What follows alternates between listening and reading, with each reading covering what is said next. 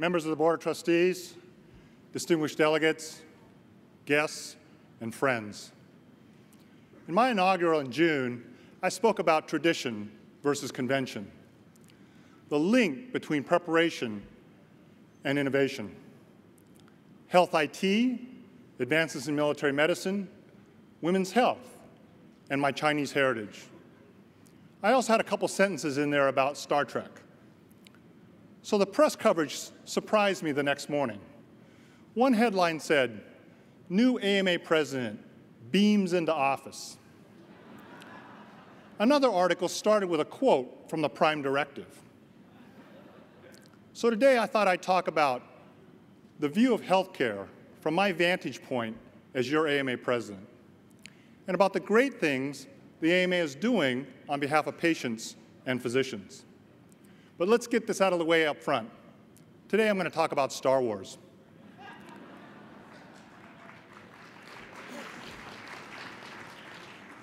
In my travels, I've had very attentive audiences eager to hear our message.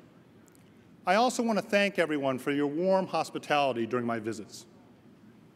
I've spoken about AMA traditions and their impact today. And I want to tell you about how we're mobilizing that tradition and putting it to work in Washington and in the state houses. In the process, we can also perhaps uncover some cosmic truths. You know I'm a Trekkie, but I'm also a big Star Wars fan, a movie with its own mythology. In fact, in 2001, Jedi was reported to be the 4th most popular religion in Great Britain. Star Wars was also a source of my nickname right out of medical school. I was an OB/GYN intern, and we used to get called to the emergency department all the time to see women. And so I'd be down there seeing women as an OB intern, and I gained the name Obi-Wa Kenobi. So I knew I'd really arrived one day when I went down to see a woman with abdominal pain, and the chart was marked, Obi-Wa called. And then there was the nurse at 2 a.m. with a day-old cinnamon roll going, "Help me, Obi-Wan. You're my only hope." So I was Obi-Wa during most of my internship. Could have been worse, Jabba the Hutt, Chewie the Wookiee, something like that. Anyway, Star Wars also reminds me of the struggles that the AMA has against the dark sides of the Force. Public and private bureaucracies, red tape, predatory lawsuits, broken, busted, and constricting formulas. And in this high-stakes environment, Master Yoda offers a simple but powerful directive for our work. Do or do not. There is no try. And do we have to end the sustainable growth rate, developed a long time ago in a reality far, far away? Last spring, we made another run down the trenches, firing our proton torpedoes towards the exhaust port to destroy this Death Star. We did come away with a viable alternative to the SGR and achieved something that we hadn't had before, a framework to end the SGR with bipartisan and bicameral support and backed by more than 600 physician groups. And now we're delivering this message to Congress. Congress must eliminate the SGR during this lame duck session.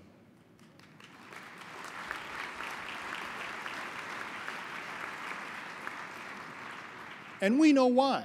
It's essential to a sustainable practice to take away this uncertainty hanging over our heads. And it makes perfect sense. Together, we have an opportunity to show the American people that Congress can work together and pass meaningful legislation to strengthen Medicare. We will work with you, and we will work on our legislators as we push to end the SGR. Be sure to keep up to date with www.fixmedicarenow.org for the latest of these efforts. You know we're doing everything we can. It might not happen during this lame duck session, but the end of the SGR is not a matter of if, but now it's a matter of when.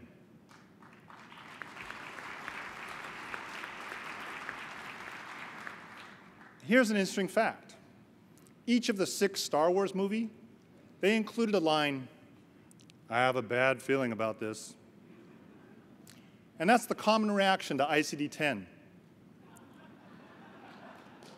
If ICD-10 were a droid, it'd be serving Darth Vader.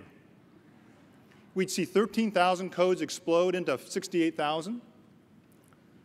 5-fold increase like that. Things like sucked into a jet engine, burned by flaming water skis. There are codes for that. We all know that ICD-10 is expensive to implement.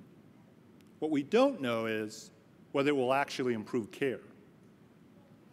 For more than a decade, the AMA has kept ICD-10 at bay. We'd like to freeze it in carbonite like Han Solo.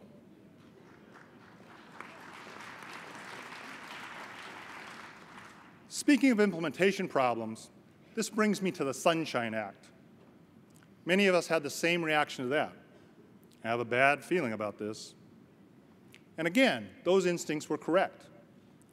Financial interactions with drug and medical device manufacturers are now being reported online to the public. Through AMA pressure, we did get provisions to give physicians a chance to review and correct the data before it gets posted to the public. Unfortunately, the Sunshine Act has already burned some of this. The review website was supposed to go online in January, but it didn't happen until August. Remember the healthcare.gov fiasco about 1 year ago? Well, it turns out the same contractor designed this one. It has a 300-page instruction manual, longer than the blueprints of the Death Star. And then there's incomplete and inaccurate data. There's an example of one Baltimore surgeon who was surprised to learn that on the website, it was listing he had received a lavish $78,000 in food and beverages from the industry. It was actually for consulting work he had done for them, but it was misclassified. Of the 550,000 physicians listed on the website, only 26,000 got through the 300-page instructions and the glitchy website to review their data and correct any inaccuracies.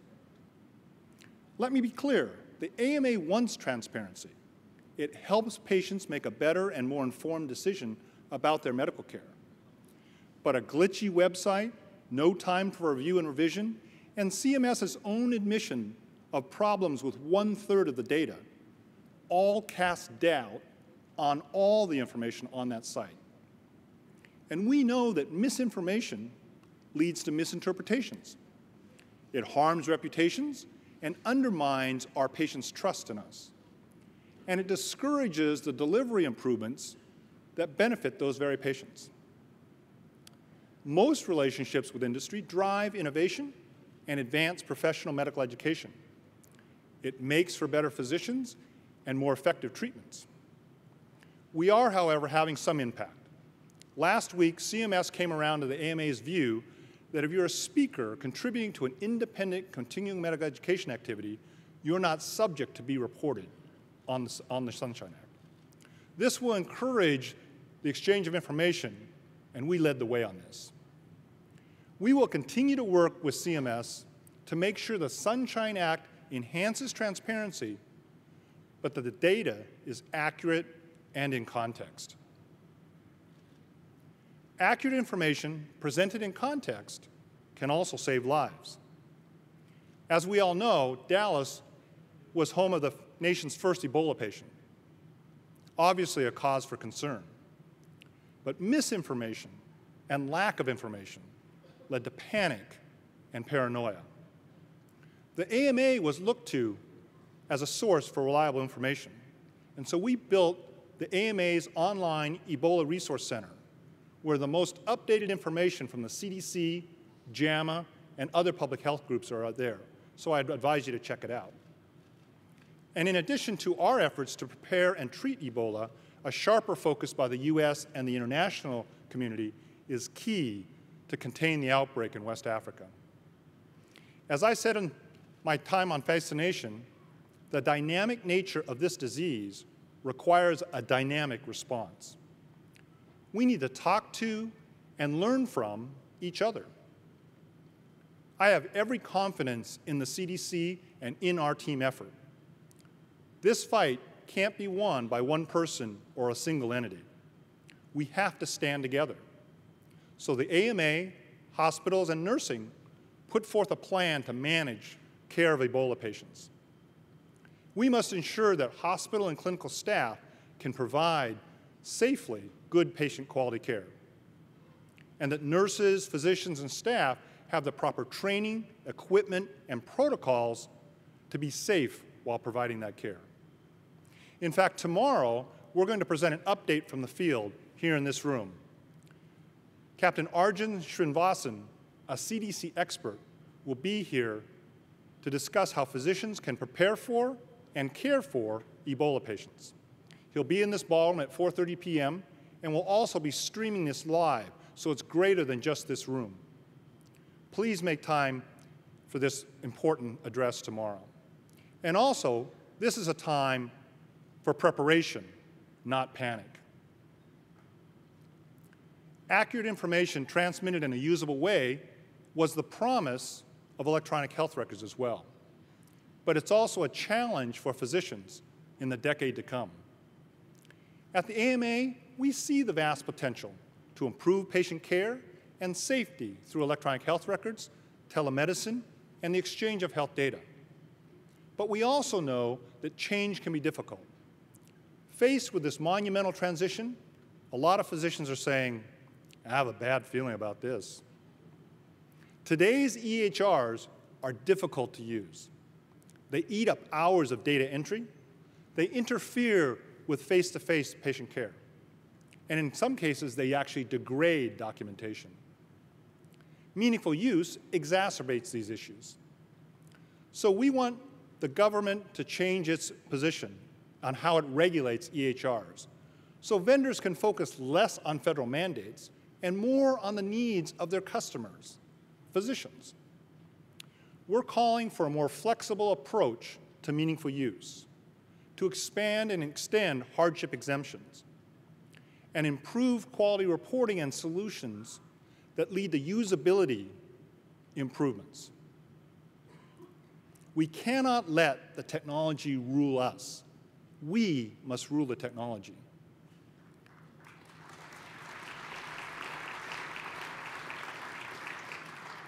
And like a Jedi warrior, we cannot be adverse to technology, but we can't rely on it solely. We need to continue to use our own senses, training, and clinical acumen. Now, there are some additional issues that transcend the SGR and electronic health records and pose new threats to Medicare's stability. And all these threats, once again, physicians are saying, I have a bad feeling about this. Physicians that are providing care to Medicare patients are at risk to be swamped by a tsunami of penalties. In fact, they add up to more than 13% decrease in income by the end of the decade. And this sits on top of the possible 21% cut that we already face if the SGR isn't stopped. And we're not just talking about the sequester. There's a patchwork of laws and regulations, such as meaningful use, the physician quality reporting system, and value-based modifier program. It sounds confusing, and it is. It's enough to even stump the protocol droid C-3PO. This hodgepodge cuts physicians' time with patients, it wastes energy and resources, and it fuels professional dissatisfaction. And ironically, it discourages the very investment in new technology and new approaches that are supposed to improve and promote our care for patients. If they aren't aligned, it forces physicians to register and report their information multiple times over and over again in different formats. At the AMA, we're seeking to get that streamlined. Doctors should be able to make a one-time report to meet all the requirements for Medicare. Report once, use many. And they should create the efficiency and improvements in care that we were promised. Beyond reporting problems, there's things like you have to meet 100% of meaningful use requirements. It's all or nothing. It's unfair, unrealistic, and unworkable. Thanks to heavy pressure from the AMA, CMS just recently reopened the hardship exception to avoid penalties. The new deadline is November 30th. The AMA encourages all physicians concerned about a penalty to apply. Now, more meaningful technology is telemedicine. Last June, we passed a great body of policy on this, and we're at the forefront of this movement. We've developed policy to guide lawmakers, and we're driving it forward. We're showing how telemedicine can deliver the right care at the right time for our patients. Using real-time interaction through online portals, remote monitoring, and store and forward tools. Data can be sent from the patient to the physician, like a photo of a concerning mole to the dermatologist, or a physician can follow their patient's blood glucose results or blood pressure readings. And patients and doctors can now interact through secure video services, not like a simple hologram of Princess Leia delivering a message, but a two-way communication route between patient and physician. Patients that use telemedicine are better at managing their chronic diseases, which improves outcomes, reduces costs, and expands access to care. Now, to comply with local laws, physicians need to be licensed in the same state as the patient, not the other side of the globe. But this also requires a streamlined licensing process to practice telemedicine in multiple states. We applaud the Federation of State Medical Boards in the model they developed to expedite licensing. It would help telemedicine flourish, and states will be able to keep their authority to protect patients. We also need to encourage coverage and reimbursement of telemedicine services and fewer restrictions within the Medicare system. We want our patients to use it if they need it. So we need to lift geographic restrictions, free up its use in alternative payment models, and cover dual eligibles so they can use these services. So telemedicine, SGR, EHR, ICD-10, Sunshine, these are all part of the vast galaxy of issues the AMA is addressing on behalf of our patients and our physicians. And all this is in addition to and supported by the three strategic goals that we share. Our moonshots to improve health outcomes for our patients, improve physician satisfaction, and improve education for our future doctors. Our hard work and trust is earning trust and support of more and more physicians. I'm proud to report that membership is up for the 4th straight year.